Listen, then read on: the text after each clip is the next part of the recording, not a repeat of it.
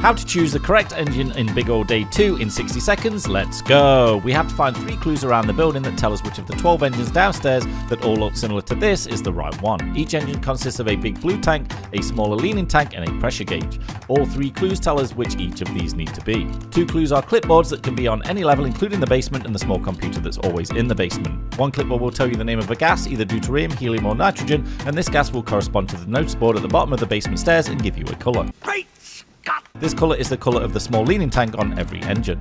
The other clipboard will show you either 2H, 3H or an infinity symbol. This info tells you how many hoses are connected to the top of the big blue tank of each engine. It can either be 1, 2 or 3, the infinity symbol means 1. The computer downstairs will have a number in the top right corner and a less or a greater than symbol.